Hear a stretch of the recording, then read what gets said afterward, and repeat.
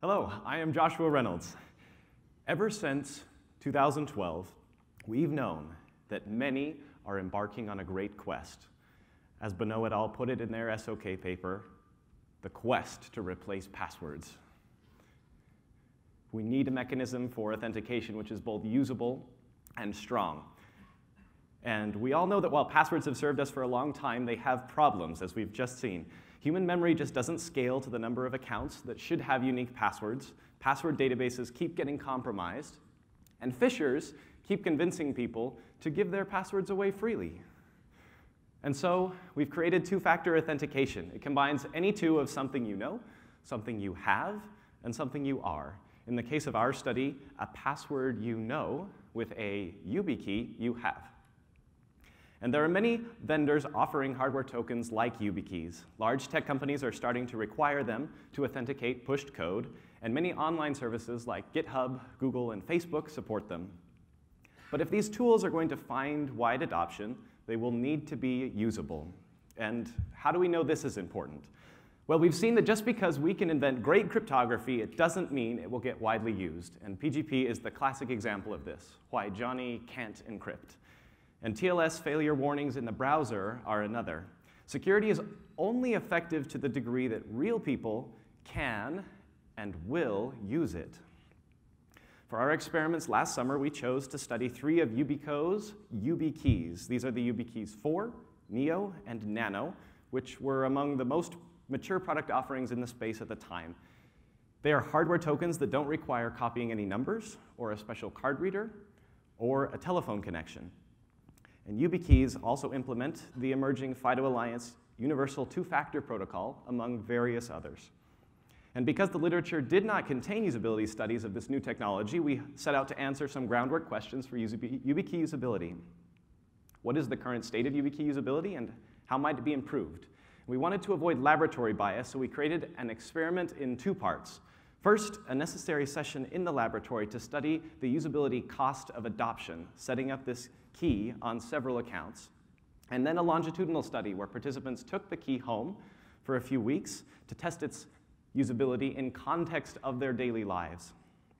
We report results from 31 participants in the laboratory study and 25 in the longitudinal study. Participants were recruited across a university campus, and to be eligible, participants needed to have experience using Windows 10, Google, and Facebook accounts, these being the accounts under study. More specifically, in the laboratory study, participants were given 5 minutes to educate themselves on YubiKeys, and we also handed them the YubiKey 4 they would be using inside its original shipping envelope and observed what resources they used to educate themselves. And then they had 15 minutes each to set up their YubiKey with the provided Google, Facebook, and Windows 10 accounts on our machine. And the order in which they attempted these accounts was rotated for each participant. Participants were instructed to tell us when they believed they had correctly set up the key. And if they took too much time, we asked them to move on to the next task to make sure they would have time to attempt all 3 accounts.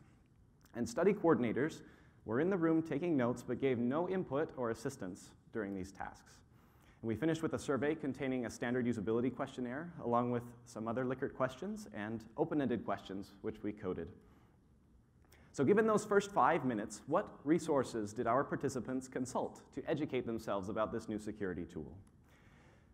The answer is they used Google or Bing search and most commonly clicked on the top search results. So they ended up at Wikipedia and Yubico's own product website.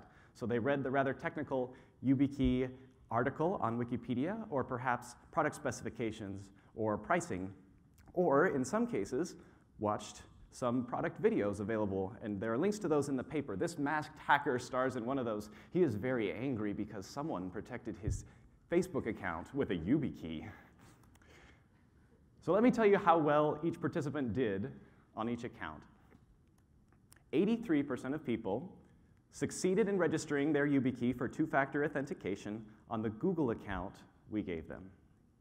This involved finding the correct place in settings and following the wizards to add first a phone and then a security key, the YubiKey, for 2-factor authentication.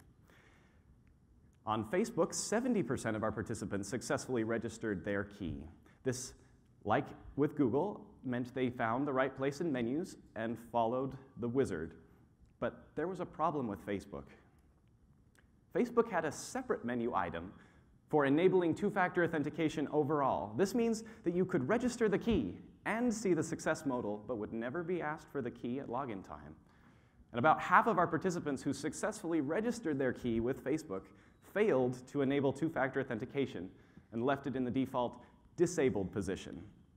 A notable problem that contributed to this happening, which we saw across Google and Facebook, was that participants were unsure how to test whether their new authentication mechanism was in place. This would have required clearing cached authentication credentials or using an incognito window, and a lot of people were unsure how to do that, or that it was necessary. But the Windows 10 success rate was even lower, and this deserves some explanation. 12 of our 31 participants found a different tool that did not enable two-factor authentication, and more details on what they found and how they did are in the paper. But I want to talk about the 19 people who attempted the Windows 10 two-factor authentication tool, 5 of whom successfully set it up. And I think it'll become clear why it was difficult if I run through the setup process as it existed last summer. This tool was written by YubiKey and not by Microsoft, so you need to go to their website, find and download the manual. Be sure to get all 17 pages of it. Try to install the login software. Unfortunately, you're going to get an error. You need to go into Windows Settings, enable the legacy.NET 3.5 framework, and then you may go back and install the tool. Then run the login tool. It says, would you like to enable YubiKey authentication? You say yes. It says, all right, please reboot for settings to take effect. So at this point, you want to not reboot. And the reason is, you get nothing from rebooting at this point. In fact, if you've had a previous installation of the tool, as in the case of our user study, on the same machine, orphaned Windows registry keys may mean you end up locked out of your account. And this happened to a few of our participants. Instead, what you should do is run the login tool, try to register your key. Unfortunately, bad configuration. You're going to need to find, download, and install the configuration tool, load a newly generated HMAC SHA-1 challenge response key into configuration slot 2, then register your key, then reboot. And then you can relax knowing that your computer is protected by two-factor authentication. And I'm pretty impressed with the 5 people who successfully completed this part of the test. So what should we take away from these results? Obviously, Windows 10 was the most difficult to set up and will need drastic changes if it's going to serve a non-technical user base. But Facebook and Google's interfaces are very simple, and they do target a non-technical user base. But because participants did not notice that extra button on the Facebook menu, and because they weren't sure how to test their new authentication mechanism, success on Facebook fell dramatically. But I would even argue that the Google success rate is not ideal.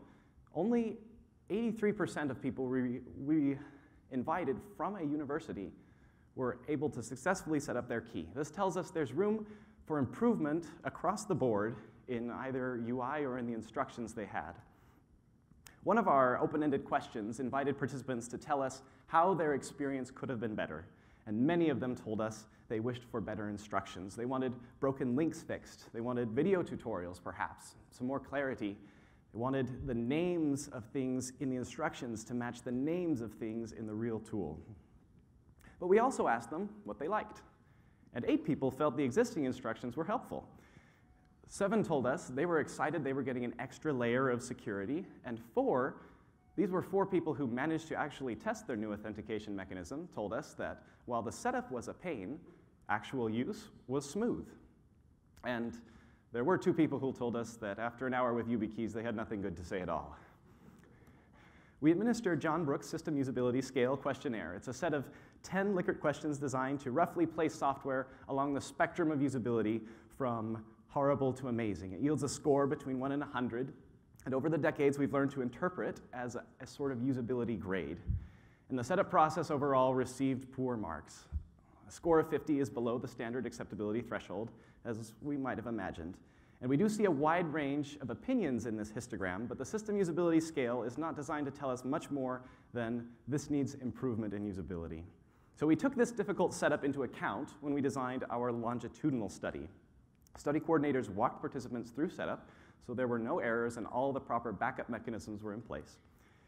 Participants then spent 4 weeks using either the house key-sized YubiKey Neo or the smaller YubiKey Nano on their personal accounts. After 4 weeks, they came back, they completed the same usability scale questionnaire, and were interviewed. We coded and interpreted their responses. So when you run a longitudinal study, you might be worried that participants won't finish the entire study. And if you look at similar work, you will find that this happens. Fortunately for us, our graduated incentive structure and the population we chose, combined with our good fortune, meant that every participant did complete the study. But you might also be worried that if participants are trying out a new authentication scheme that might be buggy, but certainly is unfamiliar to them, they might end up locked out when they're trying to perform a time-critical task and receive some kind of harm that way. And so I would direct you to the paper if you want to see all of the different backup mechanisms we had in place for people. But I wanted to mention that we did offer them 24/7 phone support, and we did receive 2 calls from our participants, and both were able to be resolved over the phone. So we were able to take good care of our participants. You'll recall that the setup of YubiKeys scored poorly. Participants liked YubiKeys much better not having to deal with the setup. But there's still room for improvement. A score in the 70s is above the standard acceptability threshold, but it's not amazing like a score in the 80s or 90s would be. So I want to share with you some of the insights that our participants found while they were incorporating YubiKeys into their daily life. Sometimes people want to share their accounts. If you have two-factor authentication via SMS or generated on a code generator app, it's pretty straightforward to share your account. I can call my family member or my friend and tell them my password and the two-factor authentication number. Now, this completely ruins two-factor authentication, but it does allow me to share my account. And YubiKeys made the design decision that this is not possible. And it means you're not able to remotely authenticate someone else's browser session. But it means you need to, if you're going to use YubiKeys as your sole two-factor authentication, you need to plan in advance to make sure the person you're sharing with has another copy of the key or some other form of two-factor authentication they can provide while you are gone.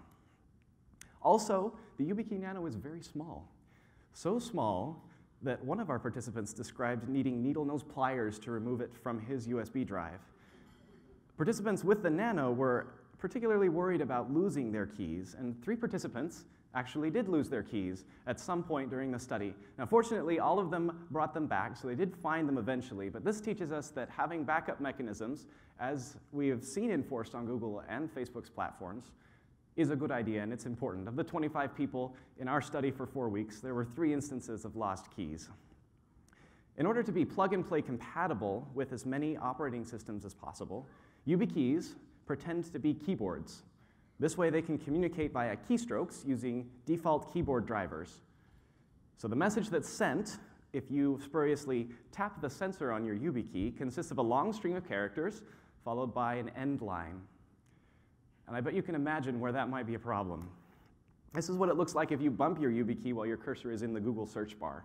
So you can imagine characters getting injected and an end line initiating actions. As you can imagine, this bothered and sometimes confused some of our participants, and 6 particularly made mention of this in our interview.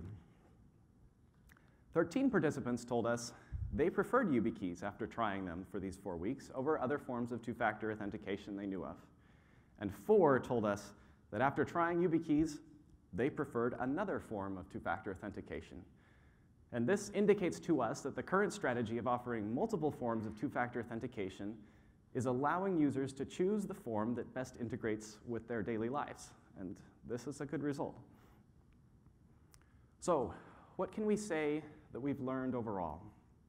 We see we cannot ignore the usability of setup because it becomes a barrier to adoption. Let's standardize the setup process so that the usability cost of learning need be paid only once, and then we can have users who have learned to pay this cost apply their knowledge broadly and gain security across many accounts. Let's give people clear and correct indications when they have succeeded. Let them know that they've done it right. Maybe even give them a chance to test drive their new authentication scheme. Maybe they won't want to do this always, but they can see it with a test drive, both that it worked and 2, how it works.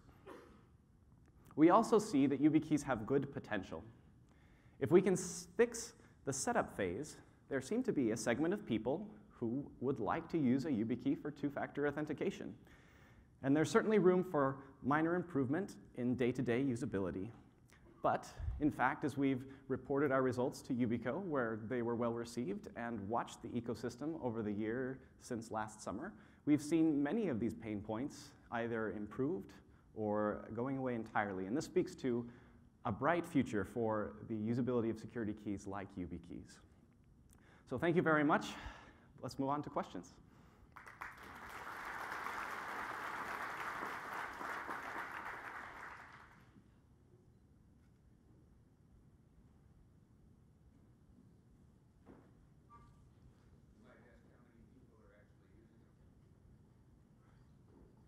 Okay, we have a question from there. Sven Dietrich, City University of New York. Are you aware of some similar work by Gene Camp et al. That was published at Financial Crypto? Yes. Yes, okay, I didn't see the reference there. So very similar results, it seems. It is.